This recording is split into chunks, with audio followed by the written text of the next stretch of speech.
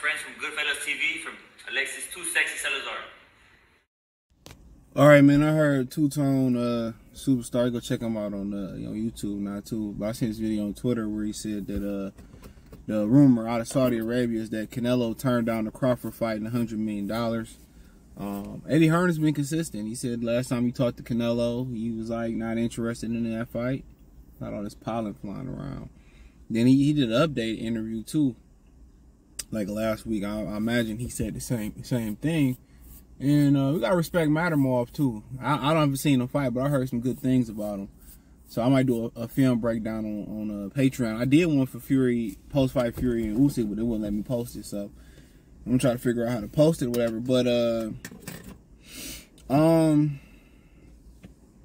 you know, Canelo don't want to pass the torch. All right, he don't want to pass the torch. You know, he said he still want to compete in box, but the problem is he don't want to fight nobody. And people are like, well, you said you know, it was a cherry pick. It is a cherry pick. You know what I'm saying? I don't want to see that shit, to be honest, but I understand, you know, Crawford's pursuit for sure. But the thing about it is, you don't want to fight Benavidez. You don't want to fight, you didn't want to fight Munguia. They forced you to fight Munguia. And nobody really wanted to see that shit to begin with. No offense to Munguia. He did better than most people thought. But who do you want to fight? Nobody want to see William Skull, or nobody want to continue to see you fight subpar competition. Like, Crawford will be a name. Now, Crawford will have everything to gain, and Canelo wouldn't really gain much, but $100 million, that's a lot of money. That's more than triple your last fight. You know, almost more than triple. So, I can continue to say, okay, you didn't have nothing to gain versus Rocky Fielding, Ivory and Yurderman. You didn't have nothing to gain versus the majority of fighters that you fighting. Danny Jacobs didn't make you undisputed. So, he's just scared that he gonna lose. You had nothing to gain when Amir Khan jumped up. Josito Lopez jumped up. You had nothing to gain when Jamel Charlo jumped up. And the reason he fought Jamel Charlo, because he took a year off. Coming off a hand injury. Canelo is just boiled down to, he a bitch. Ain't no other way to put it. Ain't no other way to put it. And you still got people, that's still defending them. That's crazy. Or you rather him like William Skull and Edner Berlanga. Come on now. People literally still defending how he moving. And he moving like a bitch. He don't want to fight nobody, but still say he got a lot left in the tank. Versus Crawford, he gonna have to work. Versus Benavidez, he really gonna have to work. That's what he worried about. He gotta work. Versus Charlo, he didn't want to work for the stoppage. He didn't want to work for the stoppage. It wasn't about Charlo throwing something back that was gonna hurt him. Canelo don't want to do the work no more. He don't want to do the work. You know, and he's always been a lazy fighter. I don't want to say lazy, but he's never really been a high-powered, high-output fighter. So you turn around, you put, you know, age on him, wear and tear, mileage. You know, he don't want to fight, you know, 12 rounds, 3 minutes, 12 rounds, 36 minutes. That's not what he want to do. So, I feel him. But, you know, who do you want to fight? Don't want to be Beevil rematch. Don't want to fight better BF Beevil winner. Don't want to fight Terence. You don't want to fight the Mexican monster. Who do you want to fight? You talking about fighting Berlanga, Munguia, William Skull. Nobody want to see that shit. I'm telling y'all, man, y'all doing a good job. Stop. They can keep faking the line about the pay-per-view buy. Stop buying that shit. We got to get to the point where we stop watching it. We stop talking about it. Hit them where it hurt the most in the pockets.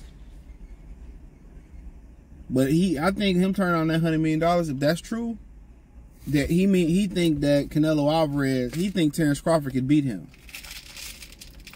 In my opinion, that should be easy pickings for him. You got a guy that be climbing up 2 weight classes.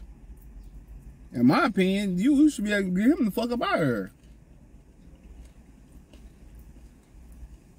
Even if he doing you like Khan was doing you early in that fight, body work, he should be able to break Terence Crawford down. No bullshit. You do it. I don't know why he won't take $100 million. It's easy. I ain't gonna say it's easy, but you bigger than that guy. You gonna come in there cruiserweight. But I really think he not sure he can beat him. If he lose to him, I don't agree with Two-Tone when he said Crawford be the greatest fighter ever, but he have a strong debate to be in the top 5. Because when we visually seeing it, not going back where I was a kid or I was in my mama belly,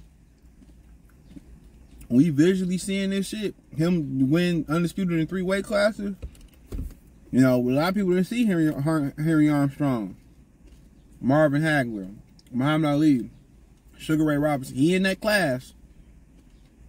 Peak Roy Jones. You know, Sugar Ray Leonard. Roberto Duran. He in that caliber. He in that, you know, Mexico ain't gonna let another nigga get there. You know what I'm saying? Crawford in that top 5, 10 range. Minimum. And you know what? I ain't gonna argue.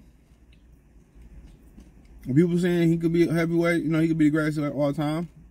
Sugar Ray Leonard, had he won that, Sugar Ray Robinson, had he won that, that's 175-pound title fight, we got heat exhaustion, you probably still niche him over at Crawford in that scenario.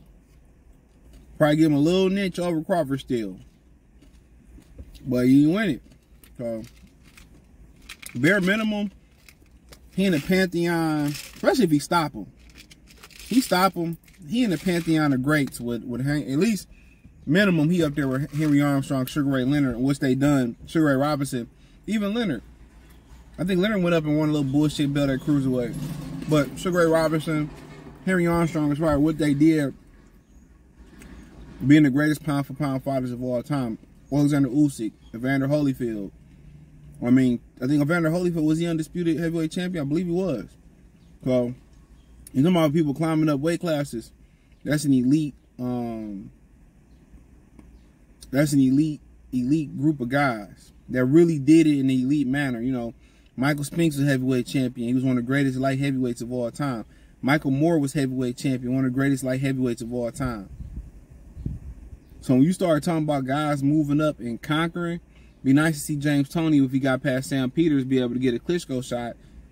Because we heard rumors of what he did to, I think, Vladimir and sparring. You know, James Toney just wasn't as dedicated. But had he had been dedicated, Toney would be in that category. But you talking about Roy, Henry Armstrong, Sugar Ray Robinson. You be talking about Terence Crawford, Michael Spinks, Michael Moore, Evander Holyfield, Alexander Usyk. Canelo not about to open the floodgates for no brother. At all. He like, Floyd didn't even do that. But he's scared he gonna lose, bro. You know, but there's so many hurdles that Crawford got to overcome. Weight is one of them. Judges. You know, how to properly move up. Taking the punch. You know you gotta have to go west. But I think what people seeing with Crawford and Errol Spence was him so focused. You heard Steven Nelson and them, the people on the team, Coach Red and all them, Bernie said they had never seen nobody like that focused. And I best believe that for this fight with Canelo, he would be as focused as he'd be focused, more focused than the Errol Spence fight, because let's call it what it is.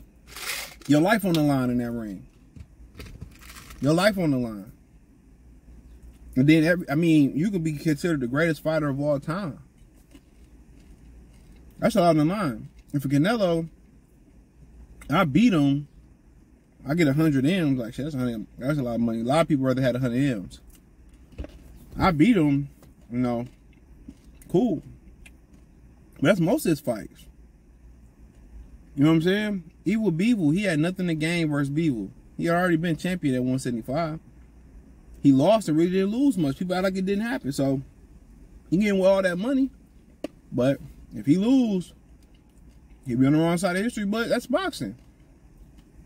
Anytime you step out of in the ring, it's a chance that you might not get out that motherfucker.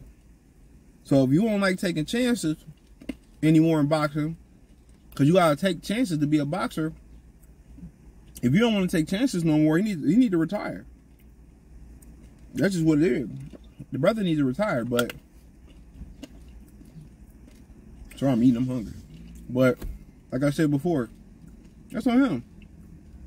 That's on him, man. But in my opinion, I say this: it's sad that the Turkey al-Sheikh, His Excellency, is trying to help a brother out, and the other black people in the business not trying to help Bud out. I be telling y'all, man, y'all be sitting here preaching this black togetherness and all that shit dead. If you count on that brother or that sister next to me, watch your rabbit ass mind. I used to really believe in we need to unify, stick together, man. I'm telling dudes, man, go find whatever people that make you happy. But thumbs up the video, share the video, subscribe to the channel, subscribe button, this bell icon button. Hit all notifications, increase your chance to get notifications. We go live and drop video. Hit the link tree, find me on X, Instagram, Spotify, Anchor, Cash App, Venmo, PayPal. Check out the Patreon, all that's in the link tree. Check out the Box Room playlist. Let me know what you girls and guys think. Peace.